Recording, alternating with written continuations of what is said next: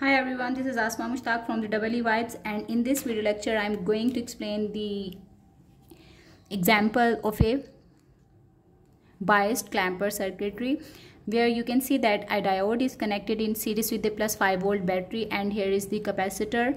Its value is equal to 1 microfarad, and then later on we will see that what is the magnitude of the output voltage waveform as well as what is the value of the tau in this circuitry. Fine. So we know that we start the analysis of the clamper circuit with that portion of the input voltage waveform where the diode will be forward biased. So if you will start the analysis with the plus 10 volt voltage, you can see that the cathode voltages will be equal to 10 volts, okay, while the anode is held at the positive 5 volt potential, and anode to cathode voltages will be equal to minus 5 volt, which will be actually reverse biasing the diodes. That's why we will not consider the positive cycle initially. We will start the analysis with the negative cycle of the input voltages, and you can see that anode is at 5 volt while the cathode is at minus 20 volts. So that's why anode to cathode potential will be equal to plus 25 volts positive, and the diode will be forward biased in that case. Okay, when the diode will be forward biased, it will be replaced with a short circuitry, and the current path can be defined like that. So let's replace the diode with a short circuitry, and here the plus 5 volt battery is connected,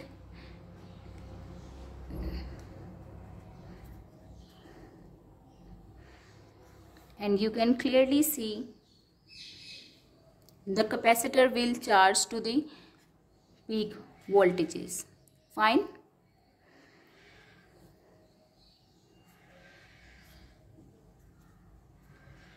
Since we are measuring the output parallel to this diode and the battery series combination, that's why you can see that V out will be equal to approximately equal to plus 5 volt, since the diode is short circuited and only voltages will be the battery voltages. Fine. But if you replace the diode with the 0.7 volt battery, then V out will be equal to 4.3 volt. But right now, since we are assuming the ideal diode model, so that's why V out will be equal to plus 5 volt. I will draw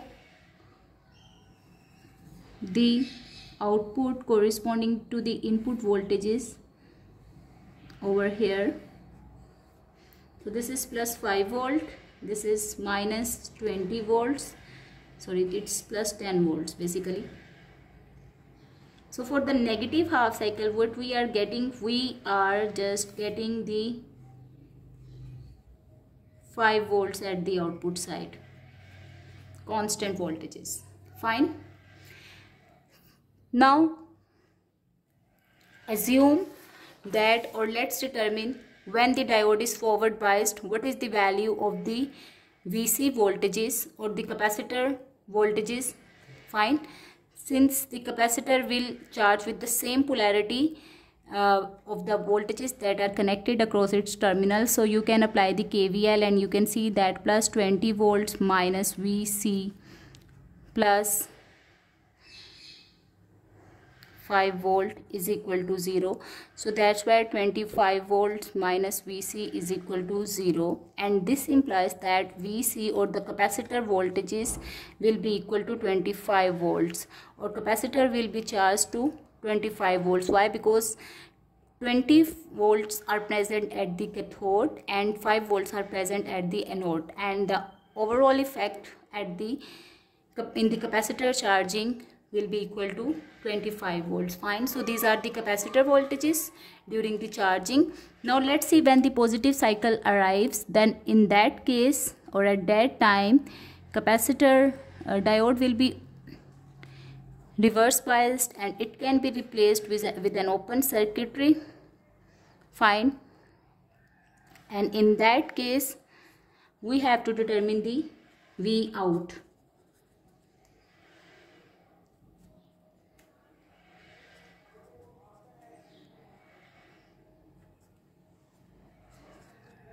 since when plus 10 volts arrive, then the diode is reverse biased. That's why by applying the KVL again, we can see minus 10 volt minus 25 volts plus V out is equal to 0 volt, or in other words V out will be equal to 35 volts now. So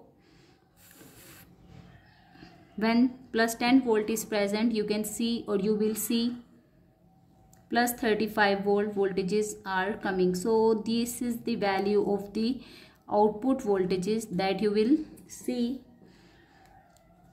35 volts, and here it's equal to plus 5 volts. So you can see peak to peak is actually equal to 35 minus 5 volt, 30 volts, which is similar to the peak to peak value of the input voltage, 10 minus 20 volts,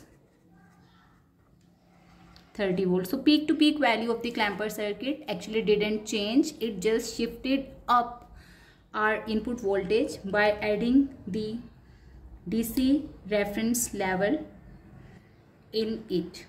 Okay, now let's evaluate the value of the tau. So tau is equal to RC. R is equal to 100 kilo ohms in this case, and C is equal to 1 microfarad. So tau comes out to be equal to with 10 milliseconds. Fine. And the total discharging time is equal to